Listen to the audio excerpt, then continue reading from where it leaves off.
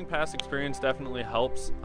You kind of know mentally what you're looking for. You're not really as worried about the little nuances that you could face going into a championships, going into races. This is still another learning experience for me. I'm still learning every single time I'm out there on a championship stage. And so eventually trying to learn more and more, working up until Tokyo 2020. Well, today I got block starts, trying to work the acceleration part of the race, the very beginning, trying to be as fast and as quick as possible, while also still being able to be long and strong and setting up for the rest of the race. So every race features a block start, so I mean, it's a pretty integral part of the race. So.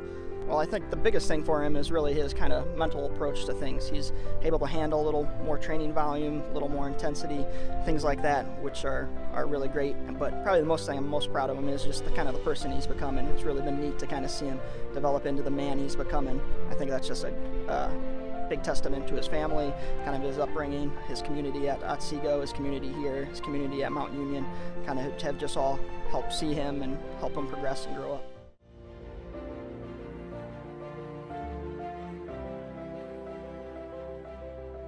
But yeah, college season went absolutely incredible. I'm so excited to get back with those guys, but got a little bit of business to take care of here soon.